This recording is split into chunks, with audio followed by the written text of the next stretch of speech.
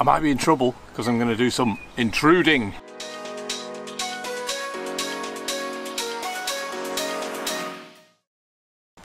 Hi again, welcome back to RC Pi, and first drive today for the RGT Intruder. The, well, I don't know what the number is, 86 something, 20, 30, I don't know. Anyway, we're going to give it a bit of a trail run today, and then I might do a few rocks. So for the trail run, the only thing I've done is I've put the other battery holder in so I can use a full-size 5200 LiPo, because that's the sort of thing you're going to be using if you're trailing. And I've also made it a tiny bit prettier by just painting the interior somewhat, so it looks a bit nicer. You probably can't see for the reflections, but I'm sure it'll show up at some point. So everything else is completely stock. We'll go and see how it runs.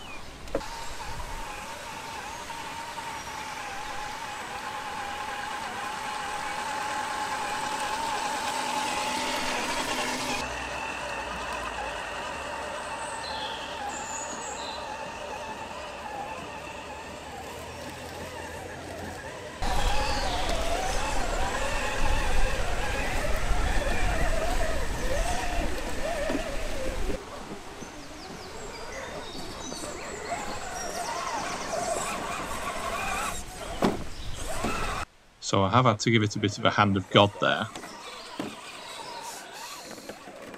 It's definitely not gripping. The tyres aren't quite what you might hope. And I don't think they're alone either.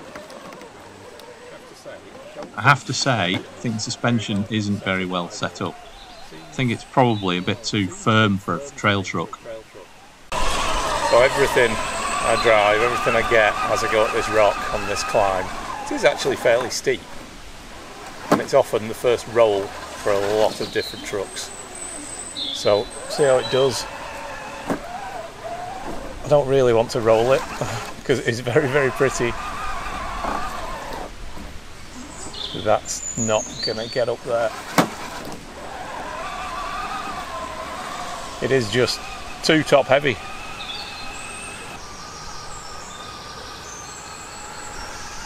Now, I am straight away slightly disappointed in the performance, but you've got to remember it's not a premium truck, it's not expensive, and it's not terrible. Really, you always have to remember that any sort of scale ready to run trail truck isn't going to be the best performer in the world. So in that regards, this thing actually does alright. You know, it's quite good fun on the trail, and it's reasonably capable. Straight axle, it's got a heavy body, but it's doing okay, and it'll get over most of the things that you throw at it. Main thing is drive something that you like looking at, have fun with it, and I think this will fit the bill for that. For general trailing, it's going to be a lot of fun.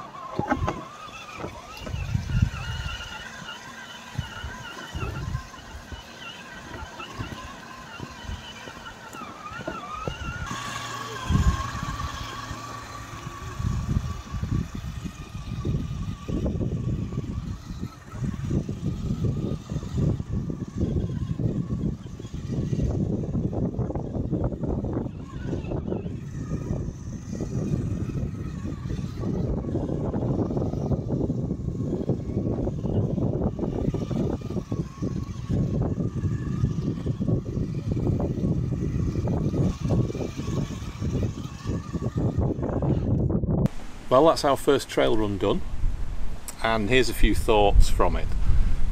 Initially I was quite disappointed, firstly by the speed of it. It seemed a bit slow, but you know, I'm nearly 6'2" and I walk pretty quickly, so for most people the speed isn't going to be an issue. And I think one of the things these days, people are often thinking, should we have a 2-speed box in it?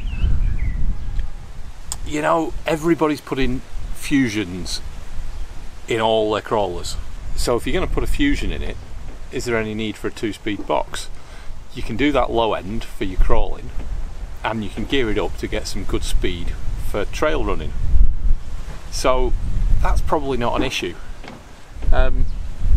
The other things with it that I was a bit disappointed with were, well, kind of just the bit of lack of capability crawling. But again, as I stopped thinking about filming and getting good shots and just started driving it and enjoying it, I think I settled into feeling that actually it's quite a nice trail crawler. And you know, I think one issue, if anybody's got a rescue or a tracker and they're used to driving that, they're used to just sort of powering over everything because of the portals and the extra clearance on it. But you've got to remember, this is a straight axle, so it actually doesn't do too badly. But the next thing is going to be to try this out on the rocks. I'm going to do some tests, as I often do at home, on rocks in the garden, so stay tuned for those. Leave me a comment, please let me know what you've thought of this video, let me know what you think about this little truck. Subscribe if you haven't, please, and yeah, stick around for the next video of a bit of rock crawling.